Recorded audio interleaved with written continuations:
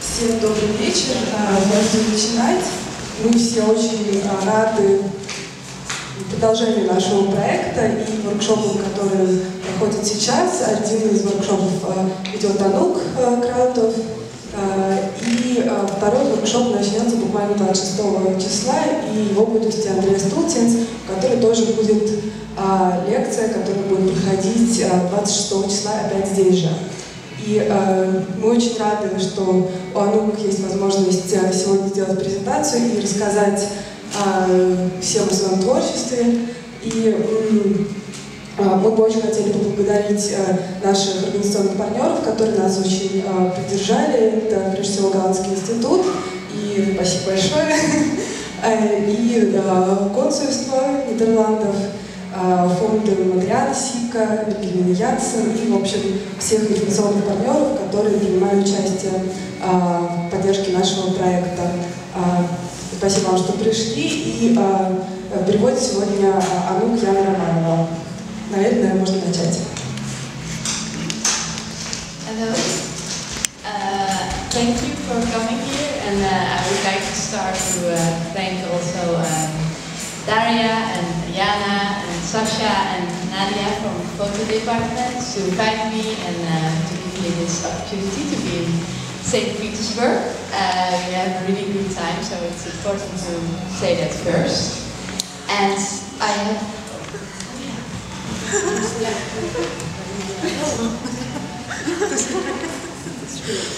Здравствуйте все. Я очень рада присутствовать здесь сегодня и хотела сказать большое спасибо организаторам, Наде, Даше, всем, кто помогал Саше, всем, кто помогал делать сегодня это событие, показывает, что мне тоже.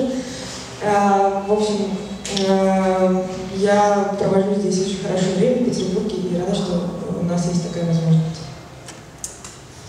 Okay, and I start to introduce myself. My name is Anuk Kreithof, and I'm a Dutch artist, and I graduated now, exactly now, 10 years ago, from the Art Academy in the Netherlands.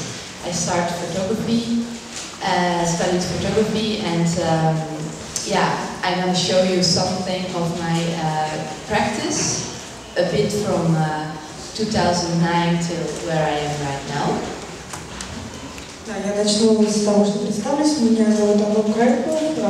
Я фотограф, художник из Голландии. И прямо вот сейчас можно сказать, что 10 лет назад выпустилась из художественной академии, где изучала фотографию. Сегодня я покажу некоторое количество проектов своих, начиная где-то с 2009 года. Yeah, so the first years after I graduated in 2003, I collaborate, and after that, since 2008, I moved to Berlin to live there. And one of the first projects I realized over there is called Becoming Blue, and I want to talk a bit about that. Я начала с того, что делала в основном проекты в сотрудничестве где-то с 2009 года, и в 2008 я переехала в Берлин, и там создала свой первый личный проект, который называется Becoming Blue. And I'm always, if I do a presentation, I switch a lot between PDFs and videos. So yeah, that's just how I do it. Don't think I'm unprepared, but I kind of like it to be a bit dynamic. И я во время своей презентации обычно очень много переключаюсь между PDF и всякими видео различными, поэтому не думайте, что это неподготовленность. Мне нравится, когда все происходит динамично. So for this project, over a duration of 2.5 years, I found people in the public space, which I didn't do, and I was not interested in their identity, but I was more interested in doing a one-to-one performance with them to find certain moments, which you see on the photos.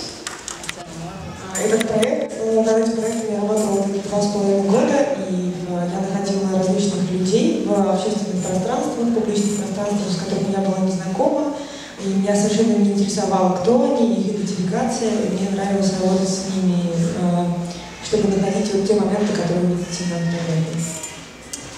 So where I was looking for was more when you get your portrait taken, you're very conscious of yourself, and I kind of wanted to make portraits of people where you kind of break that consciousness about themselves, and I wanted to fictionally inject stress. And so I did a certain performance where I asked people to do several things, and me myself, I was doing things with them. And in the process, I took photos with a remote control, which I didn't see, and this is kind of the result of it.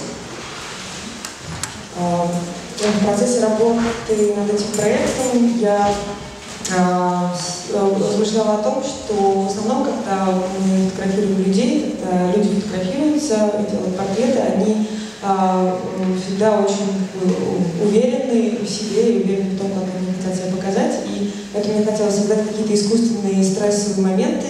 Это был такой перформанс, в котором я сама участвовала и делала фотографии при помощи удаленного ремоут-контроля, удаленного нажатия на спуск. And yeah, in the end I did around 40 people, and I asked them to wear blue and brought a blue background because it's in art historical and psychological meaning. It is meaning an explanation for calm, and also of course related to the sky and almost the meditative, and that's what I did was actually the opposite. And all these portraits together are some kind of chain of certain human emotion, which shows, I would say, the bridge between being very tense and being almost released in a meditative state.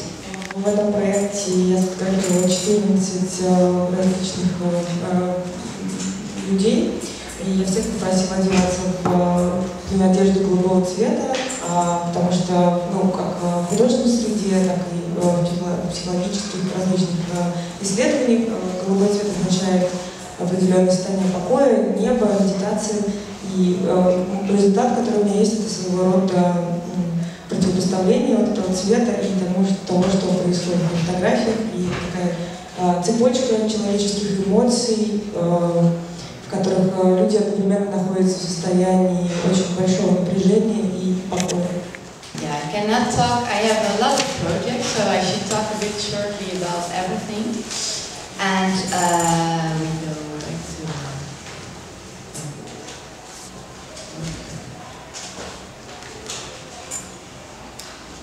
to the work.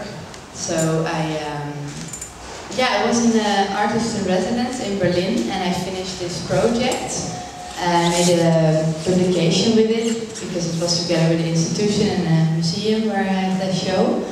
And in the time I finished, I have to go here. Yeah, I finished this series. I had a big exhibition space, and I developed with the photos a spatial installation, which is called Enclosed Content Setting Away in Color Invisibility. I think she cannot repeat this. It's fine. Just У меня довольно много проектов, я пытаюсь коротко рассказать обо всем. В общем, над этим проектом я работала в резиденции, художественной резиденции в Берлине, и по окончании работы мы сделали публикацию, так как институт помогал в работе, и выставку, которую вы сейчас видите. И у меня было довольно большое пространство выставочное, внутри которого я сделала еще такую инсталляцию, которая называется вот этим самым длинным названием. Да, в общем, на самом деле довольно сложно перевести это адекватно на русский язык.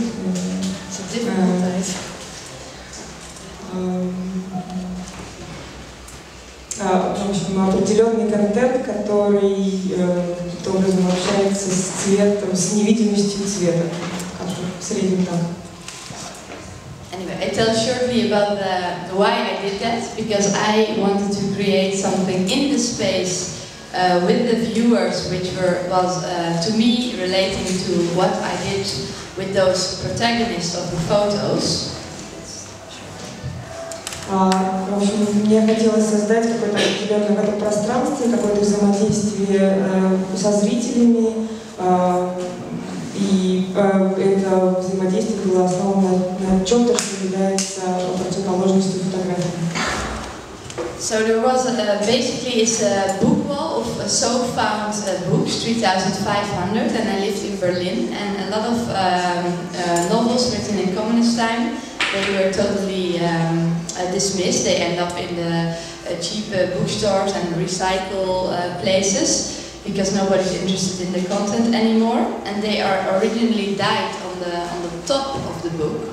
And I found it really beautiful objects, and therefore I collected them and made this kind of wall. It's 4 × 10 by 230 out of it, and also a video which I projected on the back 1:1, where the book will collapse. Эта стена состоит из порядка 500 книг, которые являются, по сути, различными рода коммунистической литературы, которую люди начали выкидывать и уничтожать разнообразными образами, потому что никто уже был не заинтересован. И мне показалось, что это очень интересные объекты сами по себе, я стала их собирать. И эта стена размером 4 метра 10 сантиметров на 3,30. И с ее обратной стороны была видеоинсталляция, которую сейчас Анук расскажет. Yeah, so in a way, I just showed the video as well when I'm talking. The way people kind of looking at the static installation, and on the back the video which you see now was kind of still when things happen. Made as well this feeling of uncomfort, because it's very attractive in one way, because it's quite a static installation, and on the other hand it has also... Oh, there's no sound. Oh, that's okay. And you don't hear anything.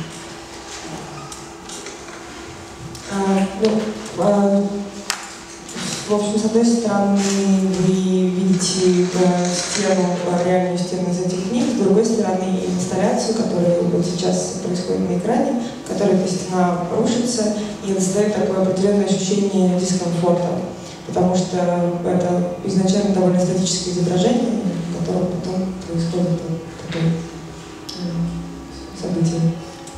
To me there is a lot of meanings, but because also the wall as a metaphor for like a wall which people have around them, and in the photos of Becoming Blue I did a one-to-one performance to break that wall. Actually is also related to the fact that this wall breaks.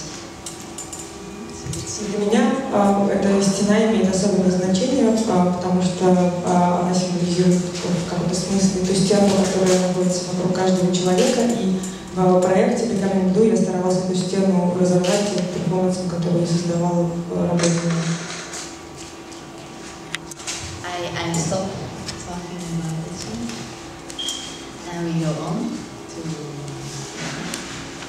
So I switch a lot, but. It's necessary. Okay. I think then we go to we go to another project made beginning of 2008. I had a big abandoned office as my studio, 600 square meter, and it was at the beginning of the economic crisis in Europe, and I found it really interesting because that abandoned office had this feeling of very much of the time what was happening if all offices would end up being so destroyed and empty. And I could work there, and I started to take 3 months to build temporary installations and invite people who also worked in the office building, not on my floor, to collaborate with me in performances and in interactions with my installations. В 2008 году у меня появилась студия, которая, по сути, находилась в заброшенном офисе, и это было время экономического кризиса, и мне очень нравилась эта ситуация, потому что она отражала, в общем-то, то, что происходило в тот момент в мире, и это пространство составляло 7 квадратных метров, довольно большое. И каждые 3 месяца я делала различные инсталляции, приглашала участвовать в них людей, которые работали в том же здании, но не на моем этаже. Yeah, so I worked there 3 months, and it was like not open for visitors, but just to create actually this series of photos. And the start was a bunch of photos, and I made this artist book out of it. It's called Playing Borders, this contemporary state of mind. And I very much started to be interested in finding the right form to present your work, which fits with the content of a photo project. And in this case, I am still very happy with that, how that is, but you see here the video. То есть в течение 3 месяцев моя студия была закрыта, и сюда никто не мог приходить, и фактически я занималась работой над тем проектом, который вы сейчас видите на экране. Этот проект называется Playing Borders, что можно перевести по-разному, например, «Играя границы» или «Границы, которые играют». И это было время, в которое меня начала интересовать та форма, в которой я могу презентовать свои работы, и то, как форма работает с содержанием. Yeah, and if I see this book on one hand, it's very much an exploration in where the borders of photography, the photo as documentation, installation, and performance are, and that's more the formal layer in this work, and to create an artist book. And on the other hand, it was also very much a photographic essay, which was a bit sketching a doom scenario of that time. И с одной стороны, эта работа является исследованием границ фотографии и того, каким образом она является документом, может быть, документом, инсталляцией, перформансом, и в каком-то смысле сама по себе книга — это перформанс. Но с другой стороны, это мое эссе, размышления о некоторых сценариях, которые в тот момент происходили в обществе. So my work was really that book, and then there come a question to be part of a group exhibition in the Nederlands Fotomuseum in Rotterdam, and they asked me to make a work for the emergency exit. That's what you see here. So I found it really challenging to think about the meaning of an emergency exit. How do you say that? Outside the museum you see it, and inside. I don't know if I do it right with my hands, but actually. И это была одна часть моей работы, и в какой-то момент меня пригласили поучаствовать в коллективном проекте для музея в Роттердаме. И моя задача была придумать некоторую инсталляцию, которая находилась рядом с пожарным выходом из здания. И вот здесь на фотографии вы видите, что находилось внутри, и немножко того, что находилось снаружи на входе в музей, на выходе, собственно, из этого пожарного выхода. Yeah, so basically I took a few photos where there is this office shelter built out of ceiling panels, which is on a moment of collapse. And there is a wallpaper, but there are also photos mounted on D-bonds. And I went back to the office to find the real ceiling panels, and with them I kind of stabilized the photo. So like on the picture plane, let's say, represents as well the whole installation in the way it's built up.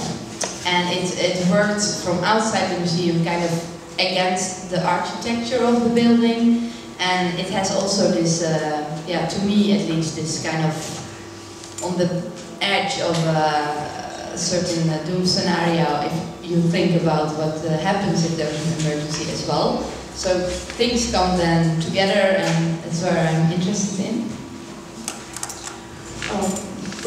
Работа над этой инсталляцией началась с того, что я в своей студии построила своего рода убежище из обломков потолка офисного. И это было... я сфотографировала его, и потом вернулась в офис для того, чтобы взять реальные куски с потолка, пенокартон или пластик, который используется в этот момент для того, чтобы сделать крепление и такие подставки под эти фотографии. И то, что вы видели на предыдущем изображении, часть инсталляции находится снаружи музея и работает своего рода против архитектуры самого здания. И для меня в этот момент все сошлось, все идеи, потому что это было размышление о том, что может произойти, если этот экономический кризис продолжится и все пойдет к концу света. Thank you. Is it going well with us? Yeah? I hope so. I hope so. Okay, that's good. So then we go to another mini work. That's a small work. I made a zine, like a newspaper zine called The Daily Exhaustion. And I was living in Berlin, and everybody seemed to be okay, but was always around me complaining about being exhausted and stress and pressure. And you wouldn't say that maybe from Berlin, but it was really the truth. And I find it, a bit funny, because what does it actually mean to be really exhausted? You know, we have it quite good. I don't think it's a mental thing. So I want to make a little remark on that. Мини-проект, который был представлен в основном в форме зина, его название Daily Exhaustion, что можно перевести как ежедневная истощенность или усталость. И он родился в тот момент, когда я осознала, что очень многие мои знакомые друзья каждый день жалуются на то, что они очень устали, истощены, и я начала думать о том, что бы это значило, что, может быть, какое-то психологическое значение имеет, и сделала такой проект про это состояние. I made one mistake in my books, in my presentation. Oh. No video of this.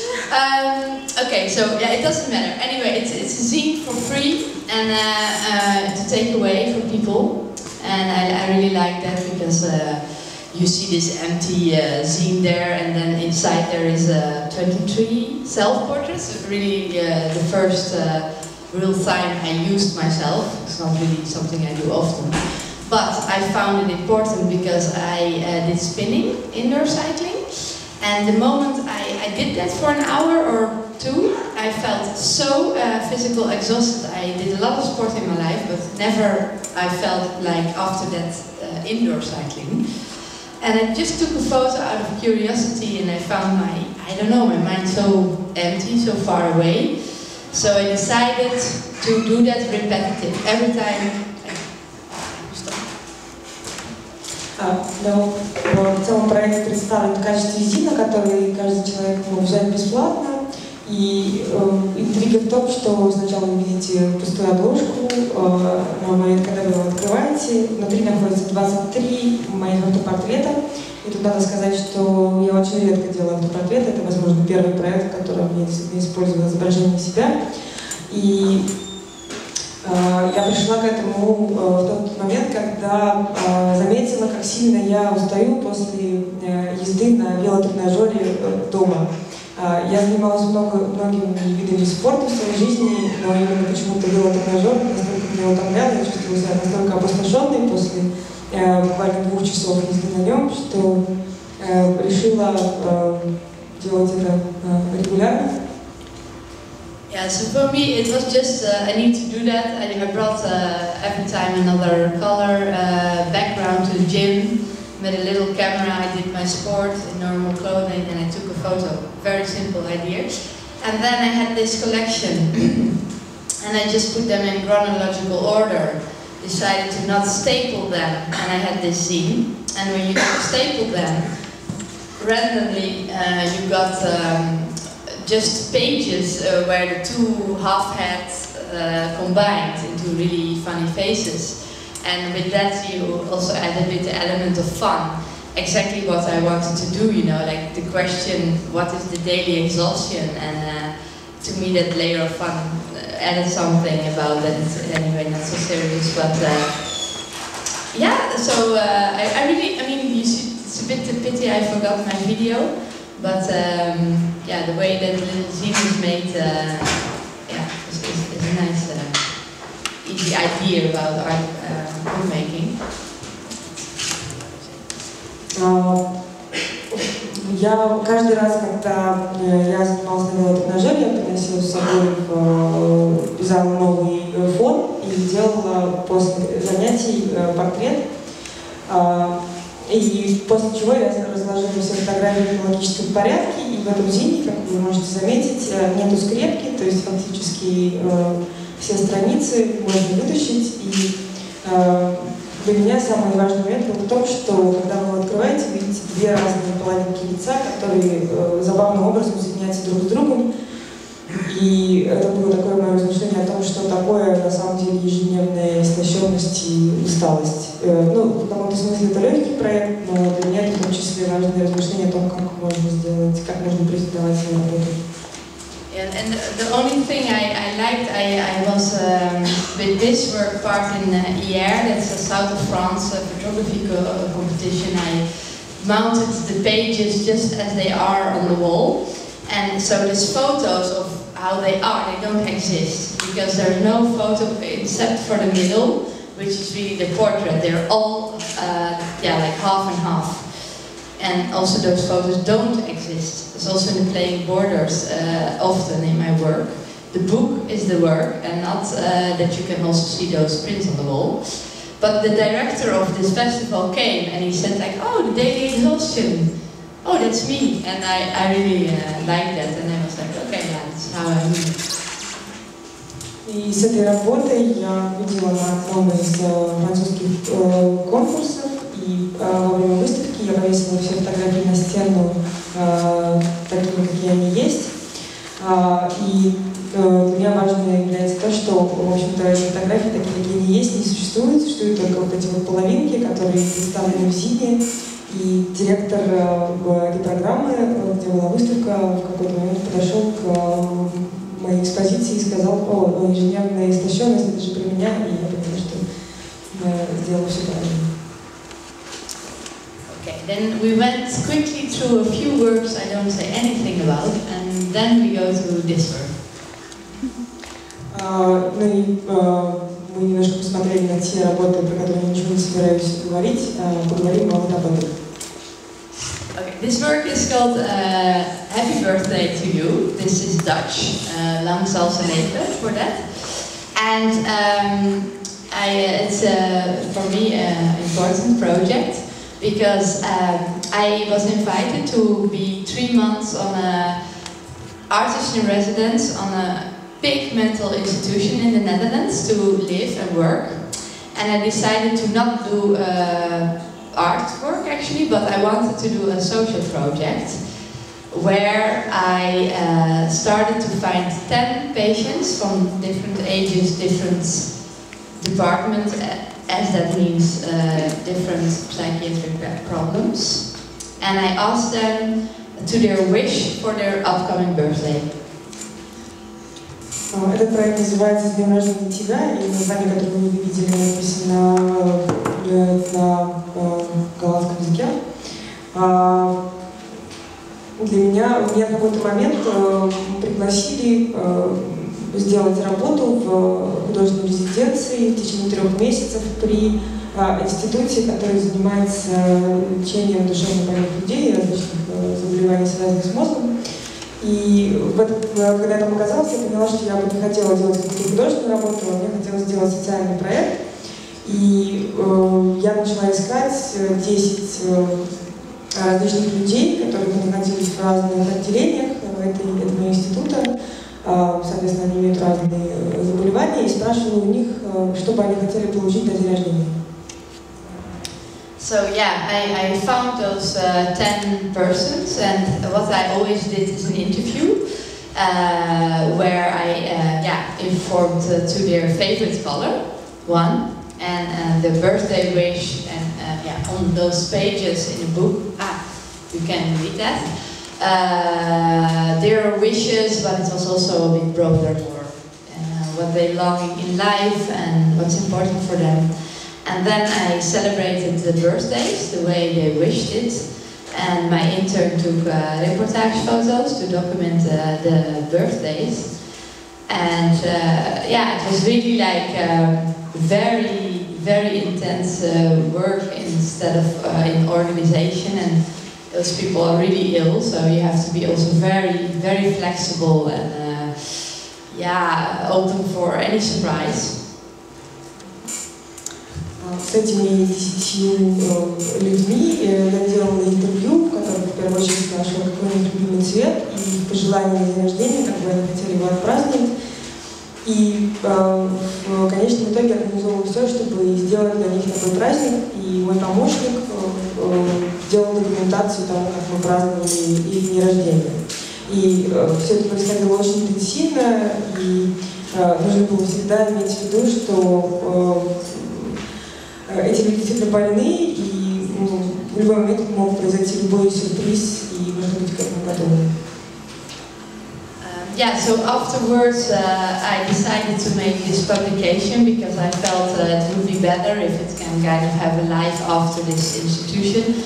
And I used the photos as black and white copies, placed them in a three-dimensional foam space, like a maquette for an exhibition.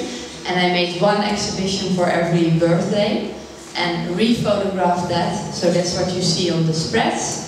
And the interview is the white paper, and I always gave them a photo cake. So on the interview I took a portrait of them, then they get a cake where they were on top, on the icing.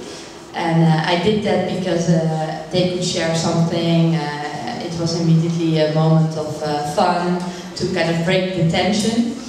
And in the book you always lift their favorite color, and then you see the cake. But also in the real birthdays I cut myself festoons to decorate the rooms from their favorite color.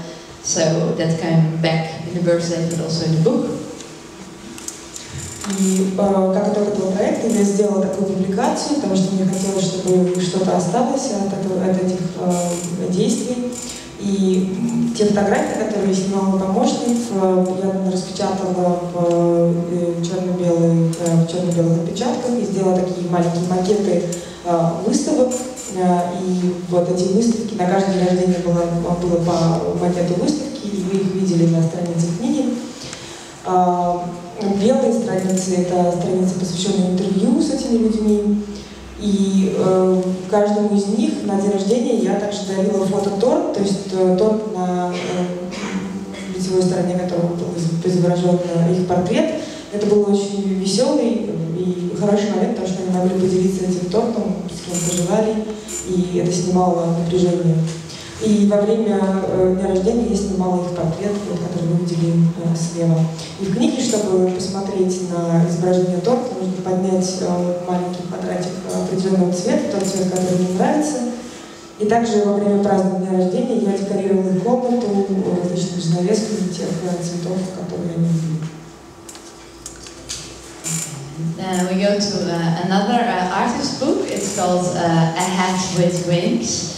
And in the summer of 2011, I got a phone call from Alex Soth, American photographer, and he has a little publishing house. And he asked, because he very much liked my Playing Borders book from the office, if I want to make an artist book with his publishing house, but there were few ingredients kind of fixed, so let's say I had to deal with that. And that was the format, cardboard, and the fact that his books are in the line of the little golden books, and that's a children's book from America, where text and image is always combined. And that's what we know often from. So yeah, and the rest was open, and he asked me if I wanted to do that. Тот проект, который вы сейчас видите, это еще одна книга, она называется «Голова с крыльями». В 2011 году американский фотограф Алекс позвонил мне и спросил, не хотела бы я сделать книгу с его издательством. У него есть маленькое издательство Little Brown Masha. И условием его было то, что я должна соблюдать несколько определенных правил. То есть у книги должны быть ингредиенты, и первый из них это формат.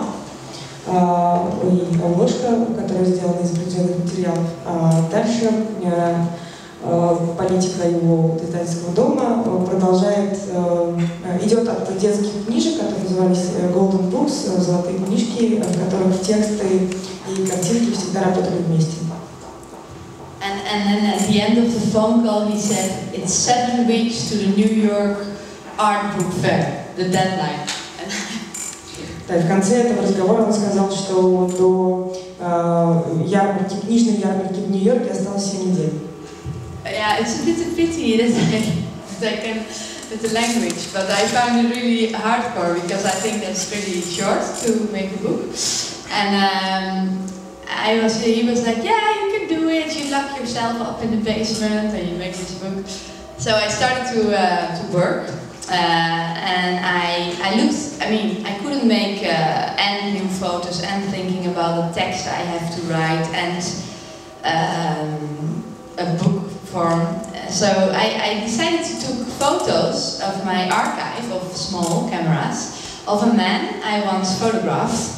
And that man was in a park in Berlin. He was either psychotic or having a trip from LSD or something.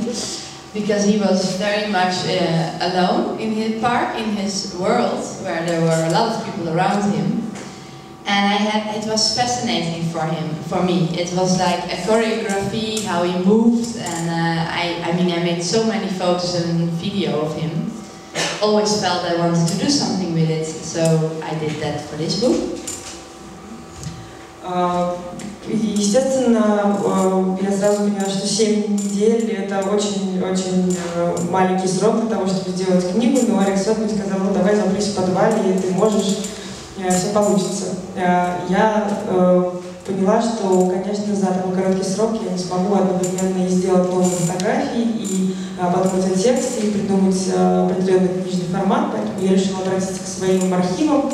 И однажды я снимала человека, который находился в парке, и он был либо безумен, либо под кайфом, но я была абсолютно очарована его движениями, хореографией и тем, что он делал, не обращая на людей, которые находились вокруг него. У меня осталось очень много фотографий, видео, я всегда хотела с ними как-то поработать. Yeah, and I don't need to say so much about it. I wrote for the first time a fictional story, which is adding something to the images.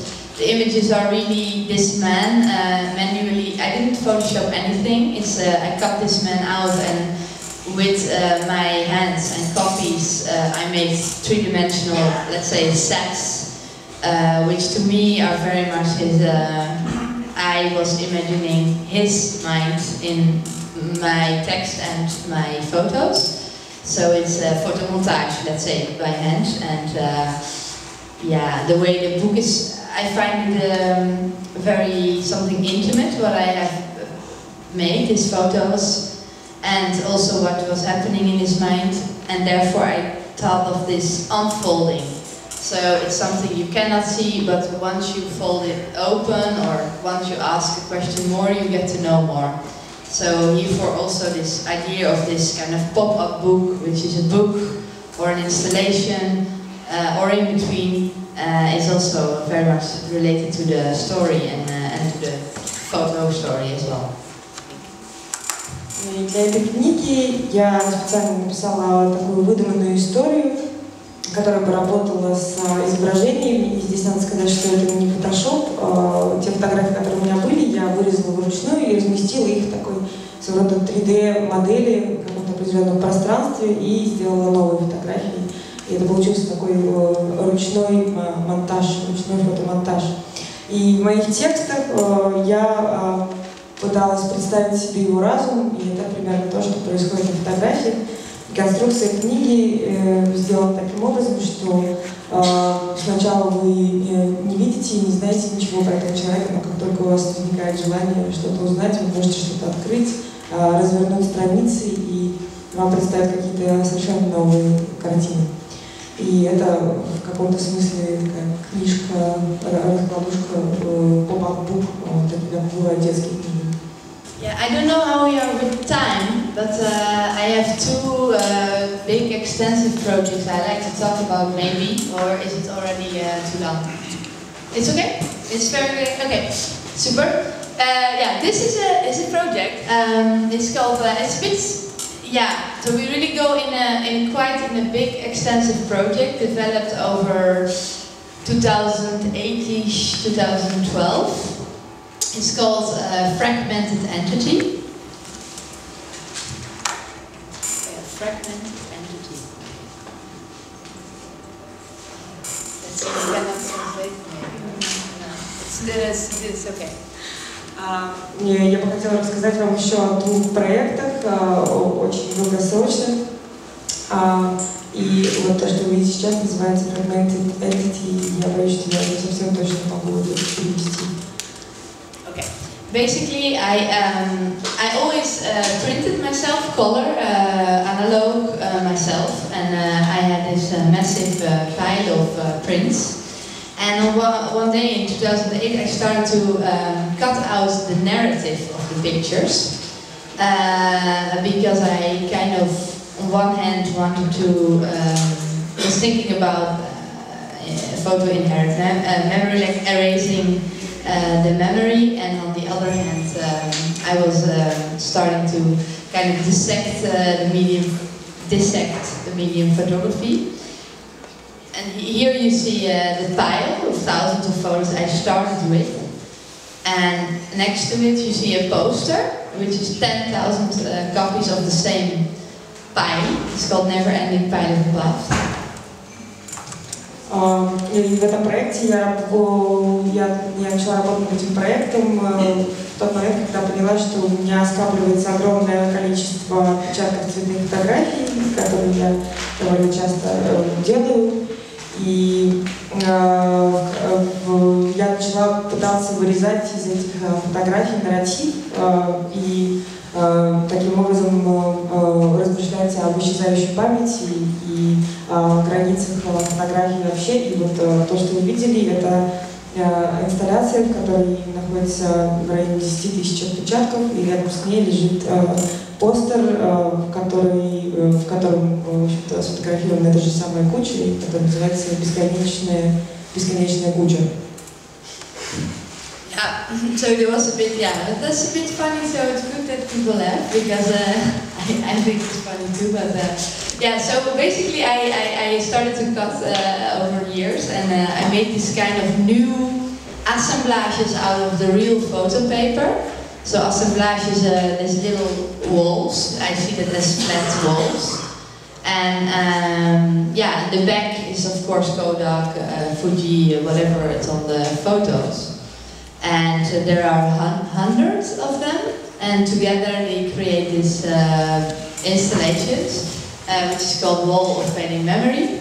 And yeah, to me, this was the start of that project, and I very much liked it also because it has a lot to do with the shift from the last traces of analog photography towards the digital time, where we're already in, of course, but I see this also as digital pictures, and it's also the same as my book installation, where this fall also is a metaphor of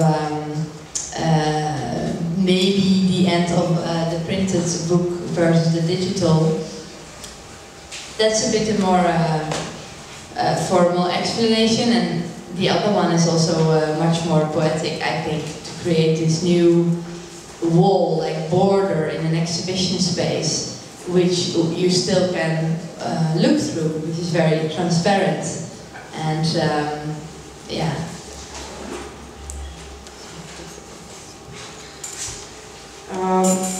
В работе над этим проектом я вырезала куски различных фотографий и составляла из них вот такие ассамбляжи, такие стены, которые вы можете видеть на этих снимках. И с одной стороны это такой цвет, а с другой стороны там остаются водомарки бумаги, на которые они были напечатаны, Фуджи, например. И эта инсталляция называется «Стена затухающей памяти», и сквозь нее вы можете видеть то, что происходит с другой стороны. И это было начало этого проекта, и для меня это в том числе такое размышление об уходящей аналоговой фотографии и гораздо большем засилии цифровых изображений. И, может быть, это в каком-то смысле связано с инсталляцией с падающими книгами, которые тоже говорят о том, что, может быть, печатные книги уступают место цифровым. Yeah, and after I made this kind of a wall, which was really the beginning, there were a lot of leftovers. And for example, here it's called clear head, so it's about making your head clear of a past, of a human emotions. Everybody, I think, have to forget something is sometimes very hard. And those photos you see here is all the rounds out of the faces of the original photos, and it's the back, and I placed them on a white paper and rephotographed them, and the photo again is laying on the floor. I don't know if it's too complicated to see, but... После создания предыдущей инсталляции у меня осталось довольно много остатков, и то, что вы видите здесь, это называется работа «Чистая голова», можно так перевести. И здесь речь идет об освобождении от эмоций, от прошлого, потому что иногда забыть что-то очень сложно. И то, что вы здесь видите, это такие кружочки, оставшиеся от портретов людей. Я положила их на белый лист и сфотографировала еще раз, не знаю, насколько это видно на этом изображении. And yeah, I made more photo sculptures out of the pieces which are left, and placed them always on a lot of blank papers. I don't want to go too deep into it because it's a bit difficult, I think. And at the very end, when I cut it and I made all these new works out of the paper, I sent the leftover bits to a shredder company and got this back like this. And out of the last shredded pieces, I made 2 video works, and I show quickly how they look. To a shredder company, so they shredded it and sent it to Germany. Из других остатков этой инсталляции я сделала такие фотоскульптуры, которые вы видели на изображениях. И я всегда размещала их на каких-то пустых страницах, на белых листах. И я не буду сильно углубляться в эту работу, потому что это, возможно, сложно. И вот последняя картина, которую вы видели, я послала кусочки, остатки изображений в компанию по извлечению бумаги, и вот то, что я получила на выкате, из этого я сделала видеоработу. And for example, this is a very minimal video installation. It's an exposed blank print, analog, so it's really exposed. I mounted on aluminium, and on that I projected this video where you see all these last bits of photos kind of floating and they disappear.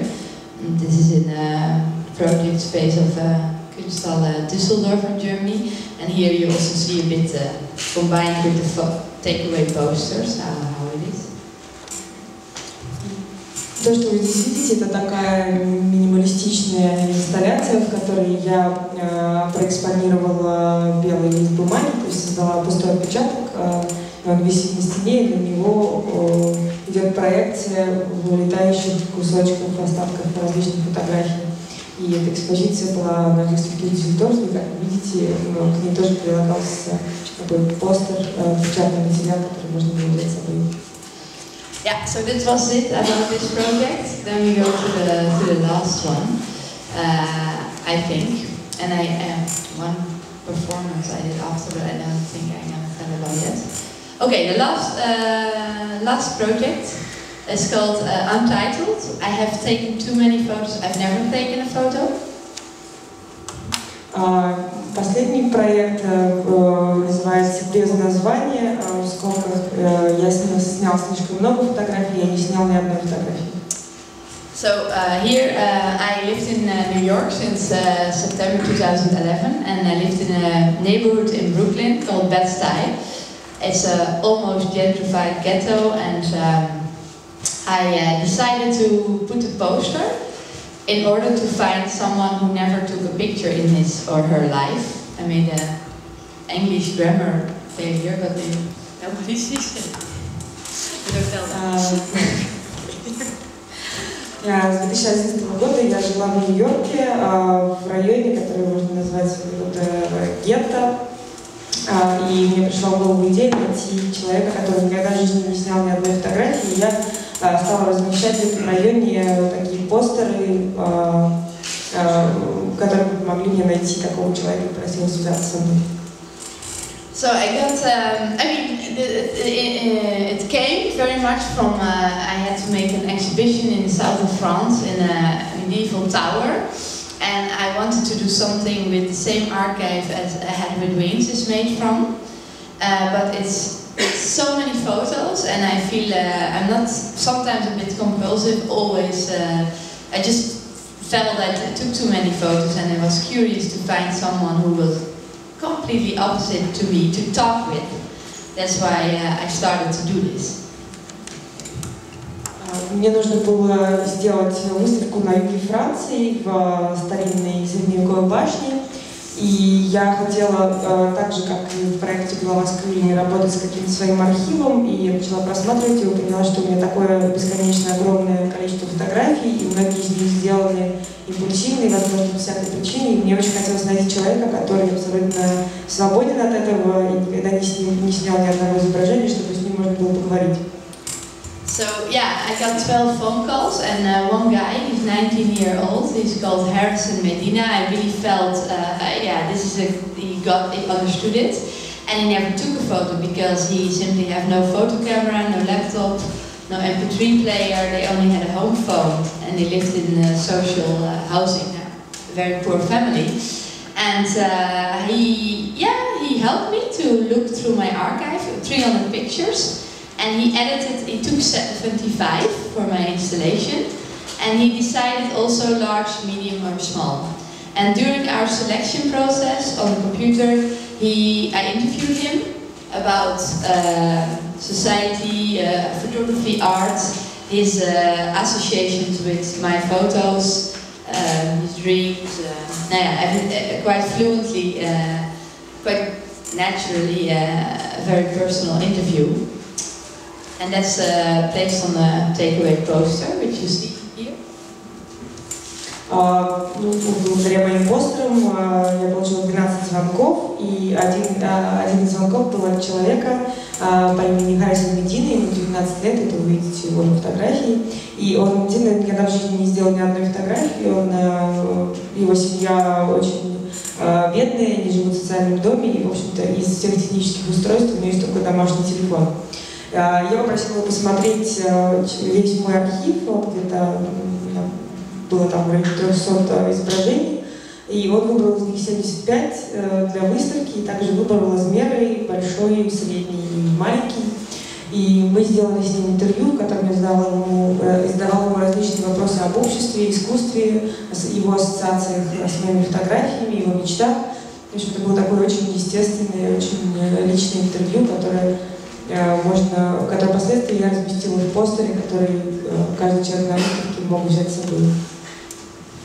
Yeah, so it was really interesting and fun to work with him.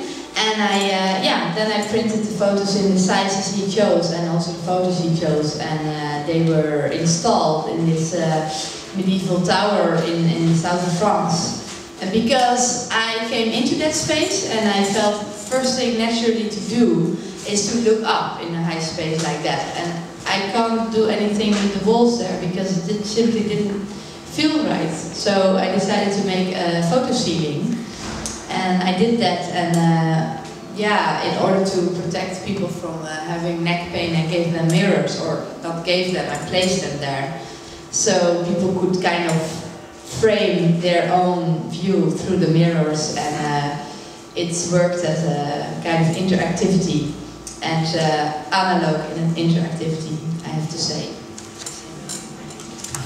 С этим человеком было очень интересно и весело работать, и я действительно взяла те фотографии, которые он выбрал, и те размеры, напечатала их теми размерами, которые он решил, и они были выставлены в этой башне.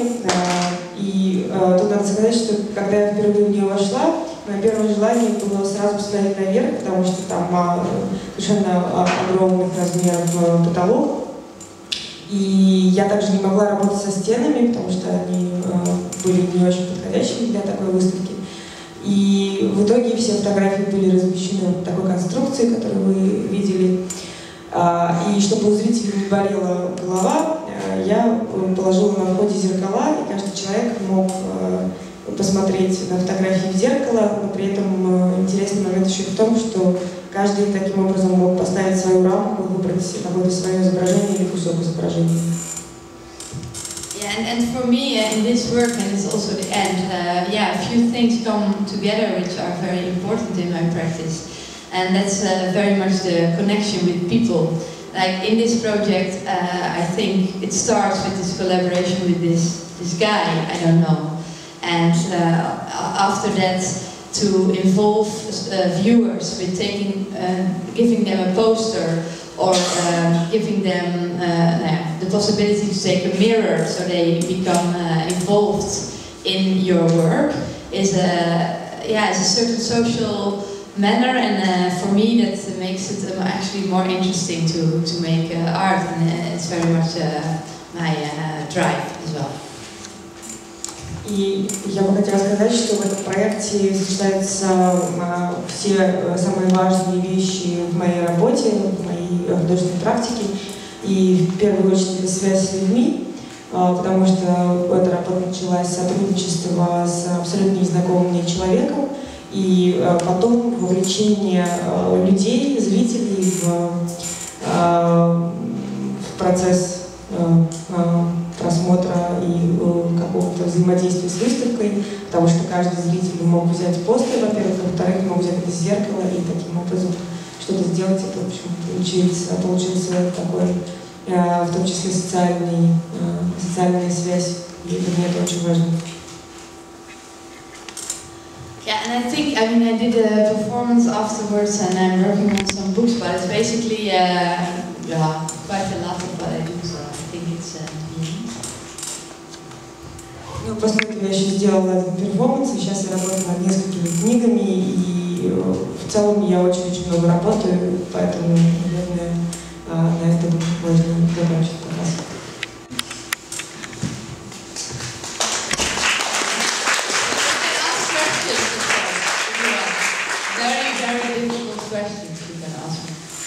Да, пожалуйста, задавайте вопросы, и как можно более сложные вопросы. Можно поднимать руки, наверное, или давать микрофон. Да, я буду. Of course. У меня есть вопрос. Наверное, я по-русски, по-английски потом скажу. А можно микрофон? Вопрос состоит в том, что я заметил, у тебя очень многие проекты связаны так или иначе с идеей стены. Начиная с истории с книжками, потом в проекте Heavy Wings, если почитать рассказ, там, герои в рассказе на самом деле все время как-то взаимодействуют с разными стенами. В последнем проекте, который я показывала, стена возникает на потолке, наш воркшоп называется «Снять со стены». В общем, происходит какая-то история со стенами постоянно, и у одних много других инсталляций, которые связаны со стеной как некой поверхностью, даже метафорой. И что это для тебя значит, почему это важно? Okay, so I repeat it. I've noticed that actually you have lots of projects related to kind of a theme of a wall, starting from the book installation, and then a character writing appearing in this Ahead of the Wings book in text. It has some adventures related to some walls, and then with the last project you have like a wall but on a Syrian impact. Even our workshop is called Off the Wall. So like I realized that the idea of a wall is on both like practical and metaphorical level is something very important for you. But can you? Yeah, that's true. I think you asked me already another time. But it's true. Yeah, I find it really, but probably both physical as the shape of a fundament of buildings, which on one hand protect us, but when a wall is between countries or a place like a prison, then it's something you don't appreciate. So there, the wall has, the physical wall has a lot of contradictions. I find interesting, and then to see the wall as a metaphor has also a lot of contradictions. But I can better say about the physical. Мне, с одной стороны, очень нравится эта физическая составляющая стены как формы, которая является каркасом здания, частью здания, которая защищает нас, которая защищает нас, или, например, как в случае с тюрьмой, ограничивает наши возможности. И мне нравится это противоречие в стене, и, естественно, стена — это метафора. Yeah, so in a way, if you think about, that on one hand can give safety, and on the other hand it is a threat. That's really strange, actually, about a wall. And also, I think when we walk, we are always among walls, between walls. And yeah, to me, it's such a normal thing, which is therefore good to work a lot with. And how I see that more metaphorical, that wall, it is very much really the facade of people having around them. And I am very interested in the edges of human soul. Let's say I'm not a psychologist, but I must say I find it very interesting what happens in the brain and what is a mind and a soul, and how very complicated it is in all different human beings which are here. So it's maybe my forever research what that actually is. I go on more, but... С одной стороны, стена — это безопасность, с другой стороны, это ограничение. И если задуматься, то в момент, когда где бы мы ни находились, мы всегда окружены стенами, мы всегда двигаемся между ними. И с точки зрения метафорической, для меня стена — это некоторый фасад, которым окружает себя каждый человек, который существует вокруг любого, наверное. Я, конечно, не психолог, но мне ужасно интересно изучать то, что происходит с людьми, какие-то сложные психологические вещи, которые связаны со стенами каждого человека. Yeah, and also I think because I have quite a diverse practice in that I use different media, and the project, some people say it's white, let's say.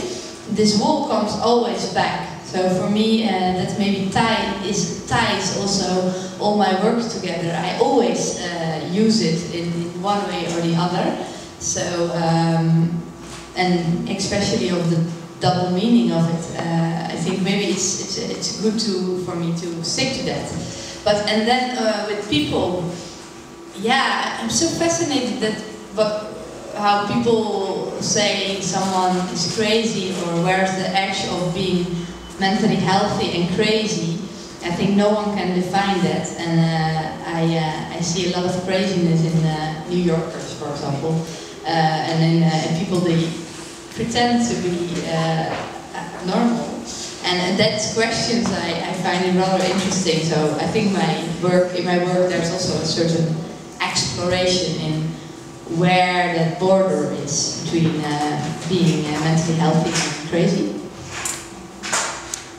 У меня вообще очень разнообразная практика. Я использую множество всевозможных средств для реализации своих проектов, но в каком-то смысле стена — это то, что всегда возвращается практически в любую мою работу. И она связывает, идея стены связывает все мои проекты вместе, в основном из-за того двойного значения, которое она имеет. И я думаю, что для меня, как для художника, это вообще очень хорошая идея держаться этой метафоричности. Что касается психологических значений, то я всегда еще восхищаюсь человеческим поведением и тем, каким образом люди определяют границы. Например, между сумасшедшими людьми и нормальными. Например, в Нью-Йорке очень много сумасшедших людей, которые притворяются нормальными. Я думаю, что исследование вот этих границ и исследование того, что является нормальным, где проходит эта граница, я могу делать всю жизнь. I hope it was a bit okay answer. У меня вопрос. Надеюсь, это был нормальный вопрос, нормальный ответ. Существует некоторое, I'll repeat in English a bit later, translate myself. Есть такое мнение, что если люди работают с визуальными искусствами, то у них бывают сложности с искусствами лингвистическими, с вербальными. Я знаю, что у тебя это был первый ли был опыт с написанием текста книжки про голову с крыльями, планируешь ли ты продолжать? There is such a thought that when people work with visual information, they have problems with a verbal one. So you're either a visual person or a verbal one. Verbal? Verbal with verbal. With words, right? Yes. Verbal, Sorry. Yes. Totally. What was your project about Head with the Wings? The first, your attempt to write something, and how do you feel about it? If you're going to continue with this? I wrote for blogs before, but about artist books and also for quite some time about exhibitions and more, how do you say that, daily life description versus photography and art shows for blogs. So that was more essay, you know, like a little bit more objective. And this is my first fictional story.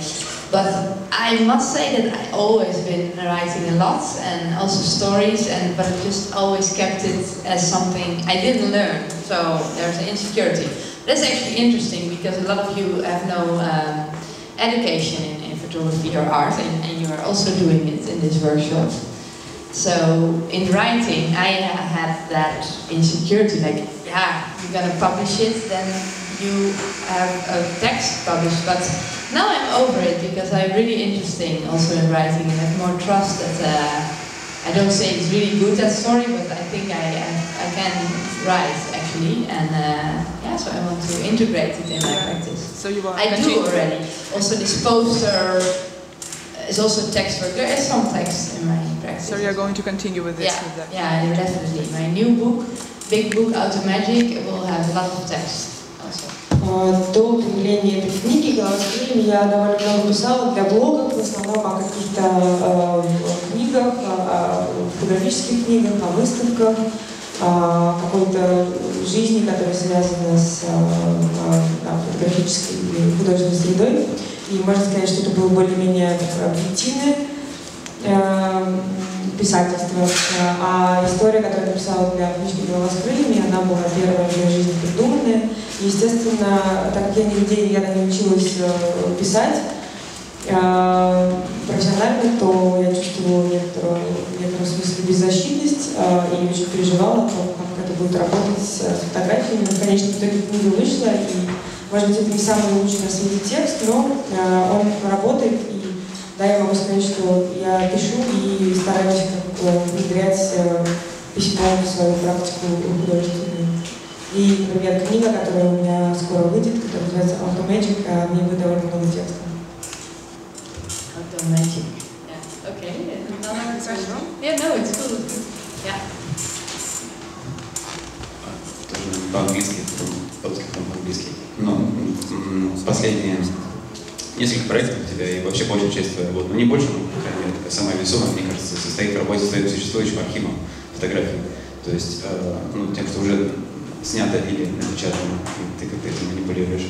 Вот, хотелось бы узнать, почему для тебя это важно, и, может быть, ты считаешь, что нужно брать снято, и достаточно, этого уже достаточно, или хотелось бы также узнать, ну, непосредственно занимаешься ты съемкой нового материала в данный момент, или, может, ты считаешь, что это уже каким-то образом не актуально. So, basically, at least the two major projects that we saw and some other works before that deal with your personal archive photos and the stuff that you have already printed or shot, and it deals with the manipulation of that pretty large amount of content, right? So I'd like to know why that's important to you, and maybe you think that what had to be shot has already been shot, and now it's just important to sort of work with that amount, and maybe do you at all shoot new material right now, or do you still like work with the old stuff? Yeah, well, I did like, for example, it's true. It's just I mean that project where I kind of cutted my analog archive, the print fragmented entity, is also something I started already in 2008. So it really has a time of 3.5 years or something. And there were also other things I did. And then there is this other archive, which is the visual notes. And it's true that there is one project from the guy who never took a photo. I used a few photos out of it for A Head with Wings. And now I'm making a big book of that gigantic archive. But on the other hand, it's also 10 years of making those photos, which I just never did something with. So I consider it also just as work, but never touched. It just stayed at a hard disk. And I must say, I have now in New York started to really make new photographic and video works.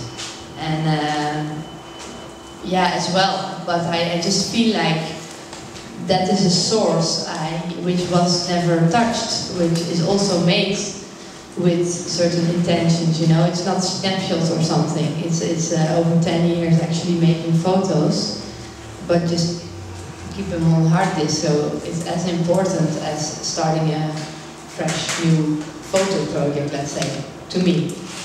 But I maybe also like to it's different, because that one where I cut out the things is very different project than where I work with the snapshots. But I must say there's just one book and then it's kind of over, and I feel like then I showed good enough what's there. But also what you see now, I mean, it's a performance, but it's something totally new. And there's some other works which are have nothing to do with that archive, I think.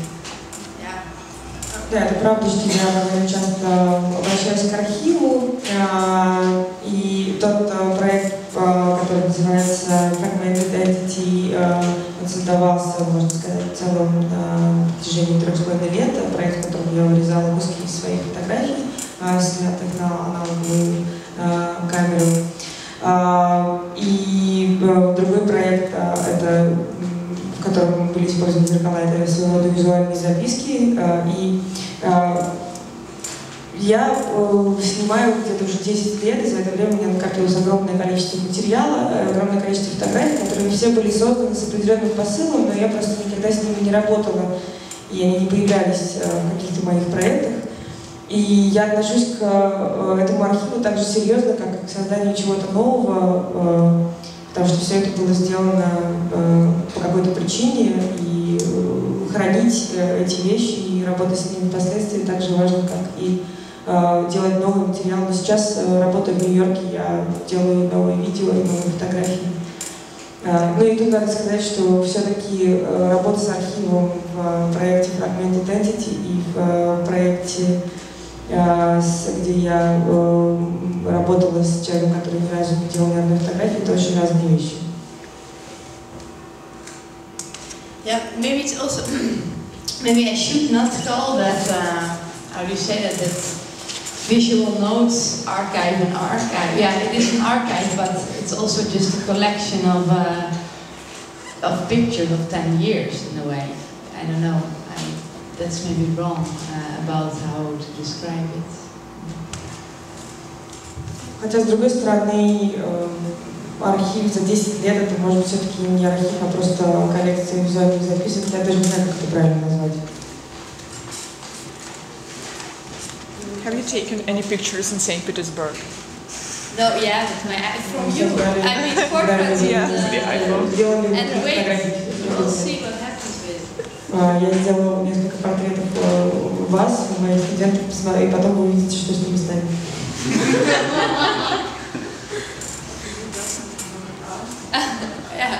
Тогда последний вопрос, да? Он такой полушутливый, так немножко от последней выставки. Есть такое поверье, что разбитое зеркало приносит несчастье. Сколько американцев стали несчастнее, посетив его?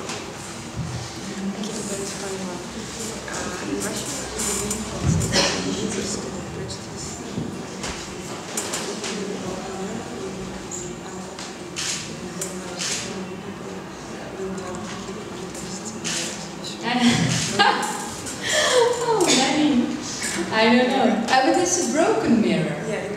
But it's not a broken mirror. It's the mirrors are whole.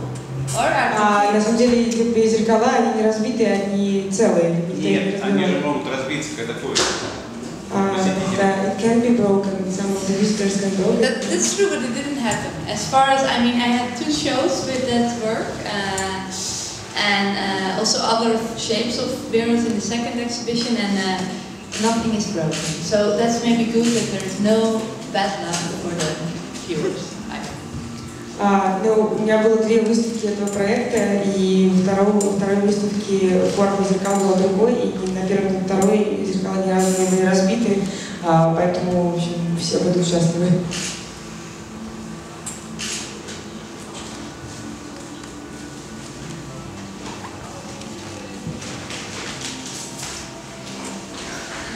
Спасибо большое всем.